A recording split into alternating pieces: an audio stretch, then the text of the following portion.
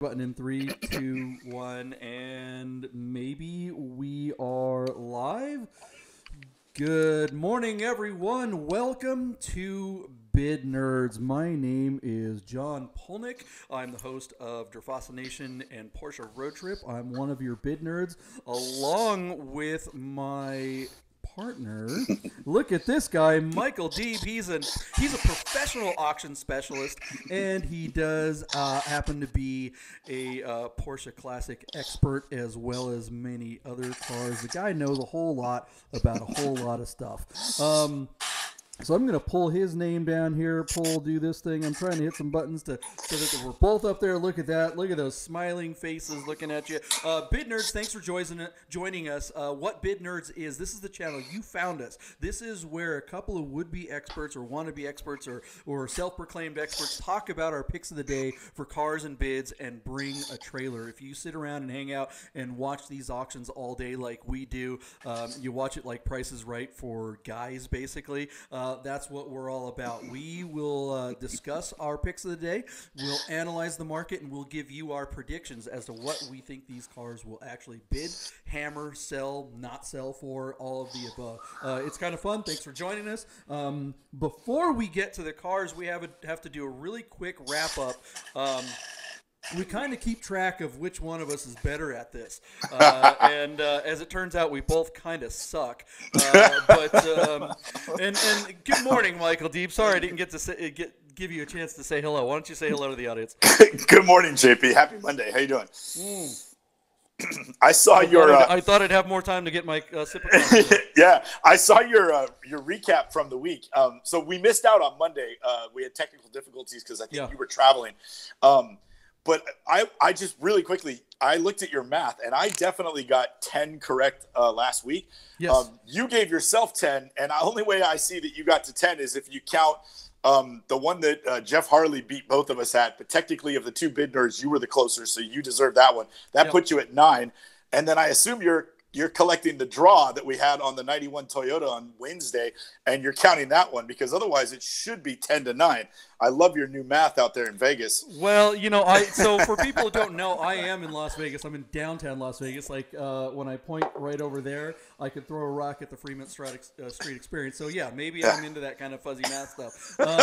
Michael Deeb over there on the other side of the screen, he's coming from San Francisco, and who knows? They don't even use math there. That's not even something they're allowed to do.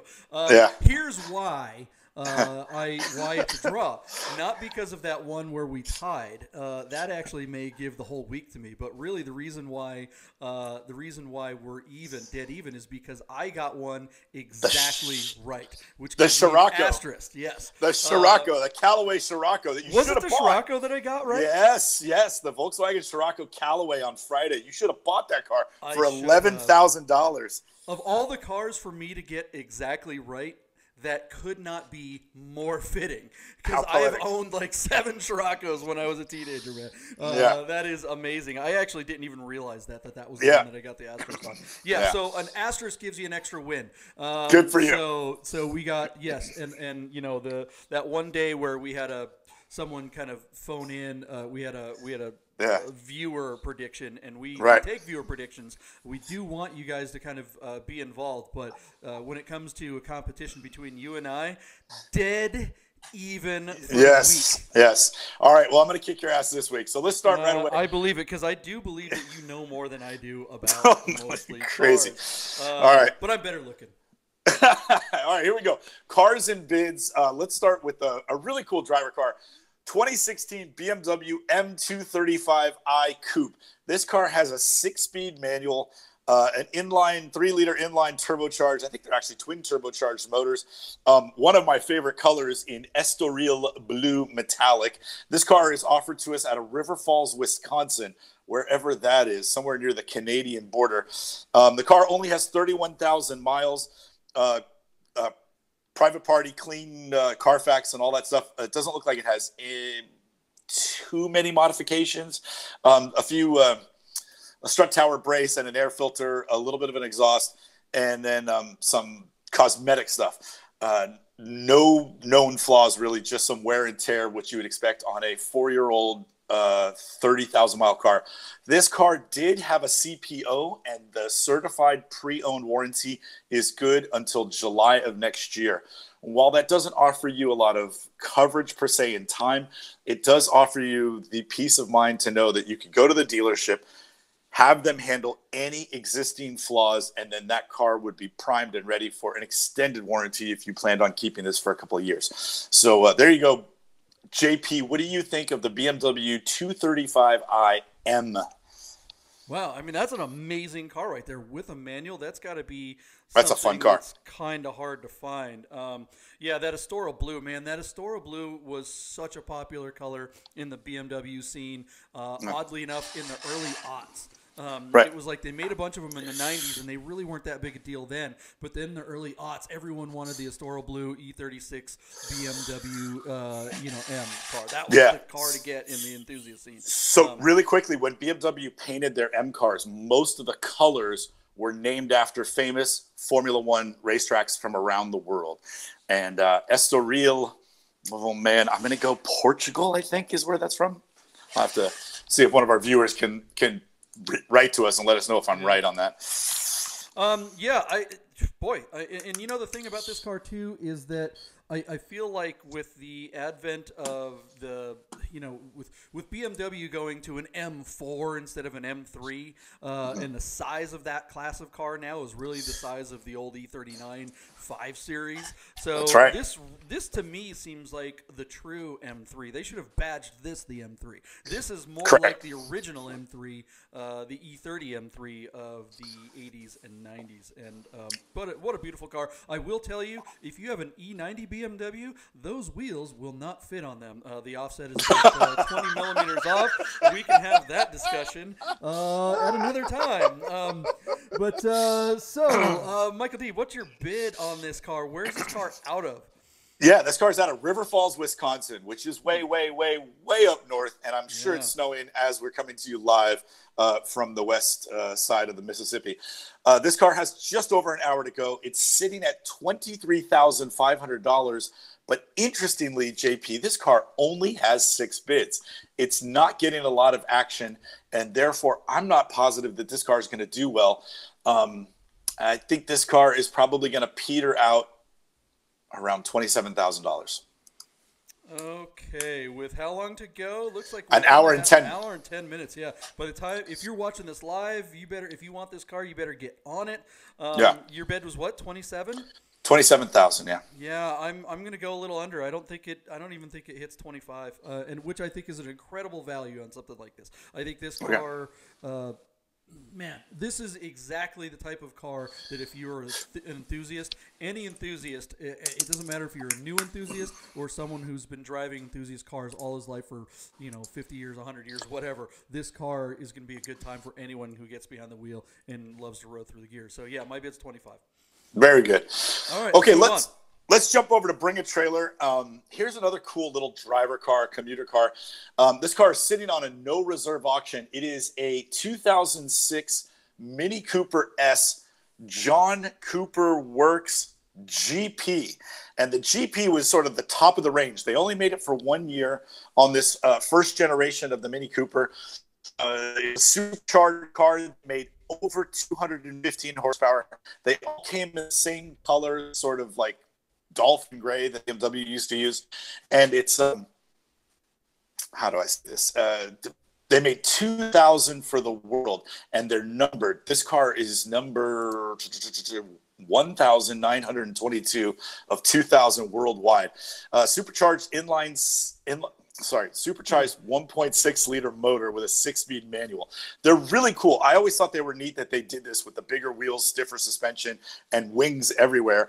The guy who owned this car did the Mini World Challenge in 2008. So this car has allegedly been all the way around the world and back. And it's got 30,000 miles, offered out of Delavan, Wisconsin. What a good time. You know, I think the biggest problem with Mini is the community.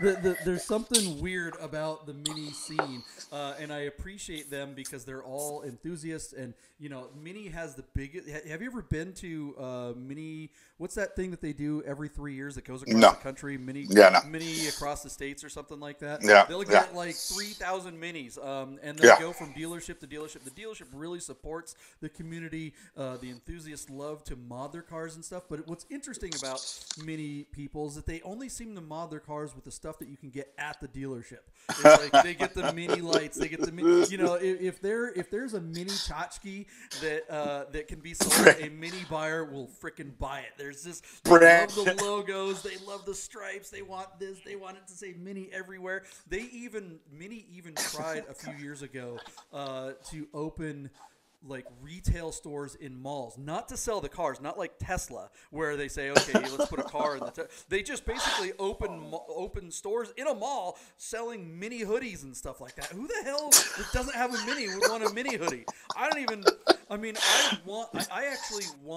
I would like to own a Mini. I would absolutely love to have one in the garage, right? But I just don't want to be associated with Mini people. They're so weird. Oh my God, I just alienated half of our audience of 14. I don't know. This car. Yeah. But I will tell you, I have driven a John Cooper Works car. I know a good friend of mine. He went from this car to a 2004 Porsche Anniversary 911, one that you. Want, right? Yep. And the 996. He was struggling, going, I don't know, man. You know, and I don't know if his track times are any better in the 911, but great car. Great my God, that's so funny. That's so funny. Yeah, I mean, I don't know. Let's see. So this car. Not a ton of love. So it's at 13,500 on 11 bids, but it does have a few hours to go. I was struggling between 16 and 18,000. So I'm just going to change my bid to $17,000 and leave it there.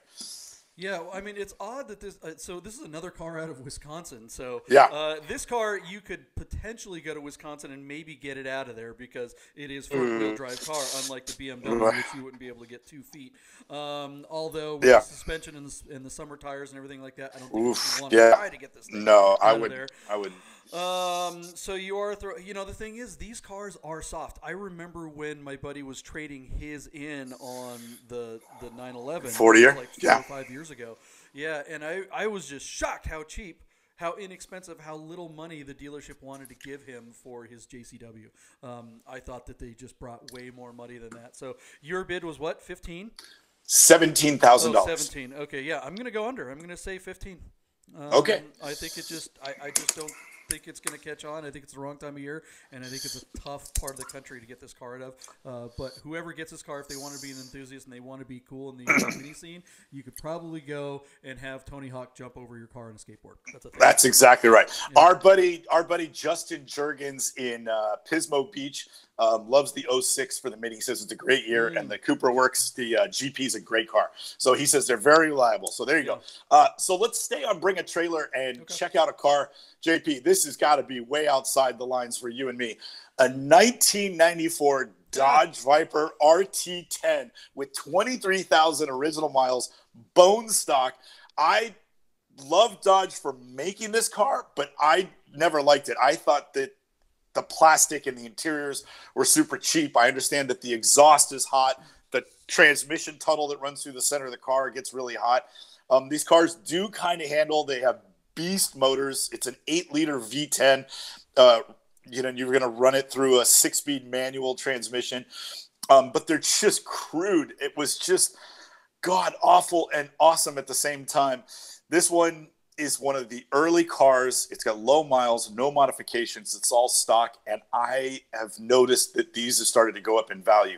And so this is an interesting car sitting with 3.5 hours to go out of Dover, Delaware at $29,000. JP, these were $55,000 brand new.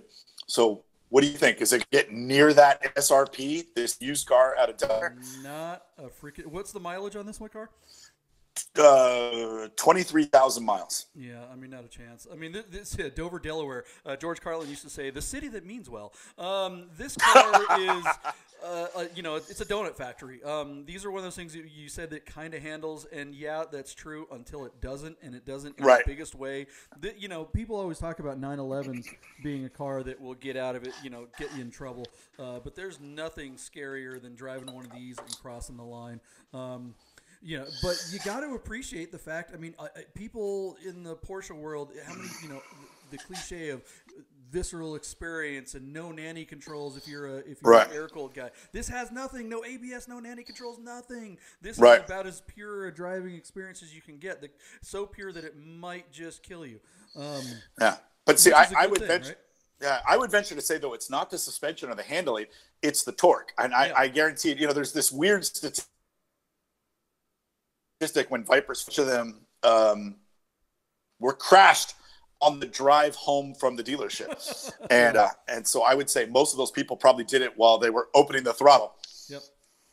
You know what happens? It's letting it off. They juice it. It starts to get a little squirrely, and what do? They lift, and that's it. You're gone, man. The second, because you've got to have pressure on those rear wheels that are, if you're spinning them, you're grabbing the drive. Some amount of traction, but as soon as you let off, now you're just sliding and you're toast. So like a Mustang, you're going to run into a minivan with one of these. Another interesting thing about this car, for me personally, is that I remember back in the early 90s having the conversation with my uncle, talking to him about 911s. And he was like, "Oh, you can get a Viper for what, $50,000? Your 911 is $100,000 or whatever." And I'm like, one, you can get a 964 RSA for $60, which was less than all the other 911s. And the 911 is going to be worth something years from now. It's like, oh, so the Viper, blah blah blah. Yeah, whatever. So what's a 964 worth versus with a 1994 964 with 23,000 miles in this condition? What would that go for? Yeah, a lot more than this. 30% over MSRP, and this car's not going to make it back to MSRP. So there you go. So what's your bid? So I do think that the Viper community is going to appreciate this car, and I'm confident you're going to bet the under. But I believe this car breaks 40 grand, and I'm going to go $43,000 because I think the Viper guys might look to put one of these away, not drive it because there's better Vipers out there, but I think this will get put away. I do agree with you that there is a Viper community out there, and this does look like a good one, but it doesn't look like it's that good. I mean, it looks great. Don't get me wrong, but 23,000 miles. That's not exactly the delivery mileage. There's a lot of these around. Personally, I like the next generation one, but those are it's a whole other story. I'm definitely bidding under 35. Yeah, and I love the '96 coupe when it was blue with the white stripes. I bought the pickup. Great, I bought the matching pickup truck that went with that. And my cousin Tim Hakeem out in Raleigh, North Carolina, has one of these, and he painted it yellow, and he loves that car. He's had it for probably 25 years. Bid on this, get a great car, put some snow tires on it, and drive it home. Exactly. Okay, so let's jump back over to cars and bids real quick and look at this 2006 Lotus Elise. Very interesting car. Doug Demuro seems to like it. 1.8 liter inline four. It's a Toyota derived motor. It does make 190 horsepower, but only 138 pound-foot of torque. This car has 67,000 miles, is offered out of Long Beach, California. The most notable modification is a Larini exhaust system. All the rest of the stuff is just mostly cosmetic. Beautiful color. And this is sort of the early pure expression of the Elise out of England. Great driving car. Definitely not a daily driver. We looked at one of these when we first started a couple of months ago, JP, and it was a cool car. And I think that car went for a little more than both you and I bid. So this car is sitting at $27,000, but only on 7 bids out of Southern California. That's interesting. That is, these are, I don't know if there's a better autocross car. This is one of those cars that, not a ton of power. but it's just pretty much pure sports car. You're Yeah. going to have a great time in this car, even if you're not going GT3 speeds. This harkens back to the idea of our air cooled enthusiasm translates to a car like this, because like an old SC 911, it's not super fast. This car is probably a lot faster than a 911 SC, and certainly handles better, and actually has cruise control, or not cruise control, I'm sorry, but analog brakes. So I mean, you're gonna have a good time in this car almost anywhere you go, and you can take the top off like a Targa. Yes, Porsche should have made a 914 like this. They should. It might be electric though by the time it gets here. But this might be one of the only cars that you could catch a GT3 in the corners. Yeah, for sure. Yeah, right? Yeah. Zero, and I literally mean zero storage space. This is not that's the one Nothing. thing. It's like a car like this would be so much fun to drive down the coast in, right? Right. On the West Coast or something, or take a cruise or whatever. But you can't. The only storage space you have, the only storage space is right there, and that's barely big enough to put a power cord for your iPhone. There's no trunk. There's no front boot. Even though the engine's in the middle, you would think there'd be space in the front and the back. There is not. But your competitor from Porsche, the Cayman and the Boxster, have two small trunks where you can each put a bag, you and your honey. Yeah. And did you see that meme that's going around? There's a video on, I want to say, the PCA Facebook page. Someone got video of some dude stealing a set of golf clubs out of someone's car. They track the guy, and he puts the golf clubs in his 2000, probably circa 10 Boxer Spider. Oh my God! He has a Boxer Spider, and he's stealing golf clubs, and he has room for them. That's the takeaway. So there it is. Only in America. If you are a golf club set thief, the Lotus Elise is not the car for you. You're going to want a Boxer Spider. Yeah. So I still haven't driven one, but I think they're cool cars. This one's sitting at $27,000, but interestingly, only 7 bids. So it seems like Cars and Bids is a little quiet today. I don't think it breaks 30 grand. I'm going to go 29,900, JP. Dang it. That's exactly what I was going to do. What's the miles on this one? 66,000 miles. Yeah, it's a few miles. That's for one of these. That's a little high. 30,000 is definitely kind of where this car should be. If it were much lower, you could see these going up sometimes in the mid 30s.